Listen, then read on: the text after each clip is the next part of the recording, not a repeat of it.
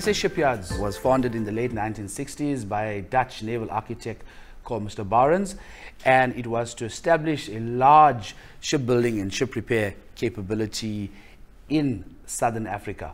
And then it was taken over by a company called Sandock Austral, which then began the naval shipbuilding program. So it became purely a defense shipbuilding and ship repair company. From there, Ocean Co came in, and they did a series of luxury yachts, and we produced a high level of internationally sort of acclaimed hulls for the international luxury yacht market. And then in 2006, the new shareholders took it off, led by the father of black economic empowerment, Mr. Don Mkhwanazi. And that's when we restarted a mothballed shipyard. And in 2007, we got our first contracts with Transnet, and we are here today.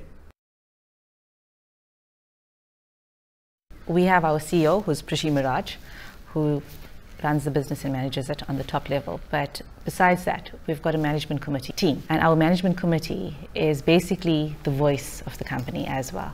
So we represent each of our departments, but it's not just representing the people below us. Those people also have a voice. And it's the ability to understand, yes, there's an open door policy. And very much so we listen to what people want. And it's what actually forms the basis and the foundation for where we actually try and lead from. I always say that I am the leader of the organization, but each one of you also lead a management team. So I consider myself a leader of leaders. So leadership must permeate the entire organization. It must not be confined to myself or the management committee. So that's very critical for me, because we all must be accountable and responsible for delivering on the company's vision and mission and values, and more importantly, the socioeconomic impact it is having on our society. I remember when I joined, we had a pair as our core values. There was evolution of values from PAIR, which is perseverance, exceptionalism, achievement and reward, to SPEAR, which was safety, perseverance, exceptionalism, achievement and reward. The safety means people first, because we work in a highly industrialized environment. It is a dangerous environment.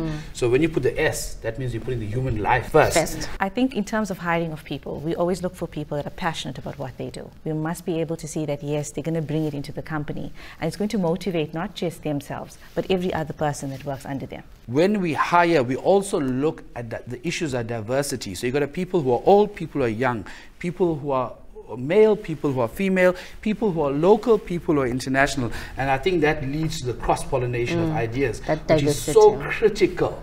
That's one of the most important ethos that we can do that's going to prove the longevity of the business. So for us, that's fairly critical in getting the younger generation involved in shipbuilding, ship repair, and seeing the ability to manufacture these very large marine structures. And I think one cannot talk about the successes of Southern African Shipyards without mentioning our world-famous artisan training program. I think we have always had the largest artisan training program in the marine engineering industry in South Africa. Together with our existing artisans, we'll have more than 100 artisans under training. And in addition to the artisans, we also take on the graduate engineers. These are young boys and girls with MSc and BSc degrees in engineering. They're doing things that are exciting, innovative, and when they finish their 3-year internship program, I think they can work anywhere in the world. As a team, we listen to what our customers want, and we deliver what they want. And I think that's important. From my perspective, I always strive to be a customer-centric organization. You must deliver your project on time, you must deliver it at the quality that he expects, and you must deliver it within the budget that he expects. Those are the only 3 customer requirements, but you've got to keep your promises, because when you keep your promise, you develop trust and integrity. With the customer satisfaction surveys, is really helping us. We take those reports seriously and come up with action plans to develop a better plan to improve. Instead of just being fair, now we need to be exceptional, because that's our core value, to be exceptional in all that we do. We can all agree in the shipbuilding and ship repair industry, there are far more challenges than successes. The trick is to ensure that your successes are so huge, it can carry you through the times when you're having challenges. And we have many challenges. Since the 2008-2009 downturn, the shipping sector has been under tremendous pressure for an extended period of time, which has led to a decrease in amount spent on ship repairs. But through that and through learning, what does the client need, redeveloping our pricing, redeveloping our customer-centric behavior, we've managed to find niche categories within the ship repair industry that we can service. What we have achieved in the past, our track record, so the ability to build these large, complex vessels. Not only the complexity of a single vessel, but the ability to deliver 9 vessels consecutively. South African Shipyards has that capability of building world-class vessels in South Africa, and the delivery. And through these projects, we've been able to move on to larger projects and have the confidence. I think in life, you can have a very positive view, you can have a very jaded view. As you all know, I'm the eternal optimist. So I look at successes and challenges as part of the same coin. It's just a different side. Challenges force innovation. Challenges force change. And those things enable you to be more globally competitive. Within the ship repair unit, we have the first Indian female project manager. Stands her ground in a male-dominated industry and has proved very successful. With the boiler makers, with the fitters, we've got female in every section of our process. And I think from where we started with 7 people, 7 females. And today we've actually got about 30%, actually I'm lying, it's actually 38% female. So from our external client, what they see is a new age South African company, black owned, 67% woman black owned company that is delivering on their promises, delivering on their contracts, which is I reckon second to none in South Africa. And through that baseline, we're able to move now into an internationally African competitive market. We just spoke about challenges and adversity, and I said out of challenges and adversity you find opportunity. So when we analyze the business, when we analyze the market both locally, nationally and internationally, we realize that one cannot divorce a traditional industry like shipbuilding and ship repair from the 2 main driving forces that are affecting us at a global level. And those 2 forces are climate change and the 4th industrial revolution. We have now decided we're going to evolve into a proper technology company. So South Africa is no more a passing trade destination, but an actual destination where you go to do these large, complex projects. And Charlie, we were talking about the conversion of ships from HFO to dual fuel or LNG. Yeah.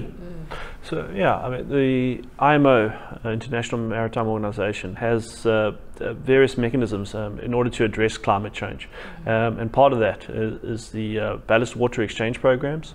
This requires all ballast water on vessels to be treated before it's put back basically into local ecosystems. This all has to happen by 2020. So we have the ability now to enter this market, provide engineering services and do the installation of these systems in South Africa. To this point, we've made alliances with Natal University and trying to integrate their engineering faculty with our ship repair industry. The cooperation with the University of KwaZulu-Natal is very critical, because that has now made us form another division of organization called SAS Innovation and Learning, and that's a research and development organization. We are looking at training young people so you have the right skills. We'll be looking at new innovative products so that you can sell them not only in South Africa, not only be reliant on government business, but to the international market with special emphasis on the African market. And if we get more like-minded leaders to join us, I think our country will have this very bright and prosperous future. I think for me the word would be family, and the reason I say family is because when you go home, you're sitting with your family and you actually want to feel part of something. So when you go to work, you need to be part of something. So coming to work feels like you're going back to your family. Yes, we do have our challenges, but it's the fact that we actually group together, and like a family we stand together and we drive this business forward.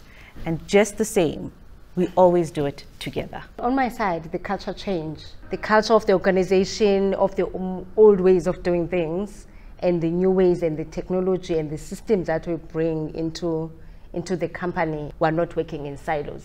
that culture is really changing, and I enjoy that about Southern African Shipyards. So groundbreaking.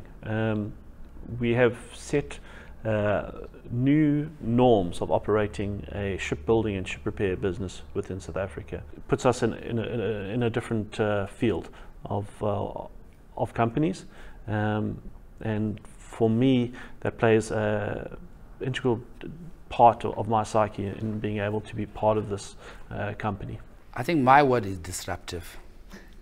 I consider myself a disruptor for the very simple reason the world is changing, and we cannot do the old things and expect new results. In order to change that cycle, to create a more sustainable business, you've got to disrupt the industry. But I think if we all CEOs, all leaders within the South African market begin to think in a disruptive manner, we can be a hugely successful nation. I challenge all my fellow leaders, dare to be different.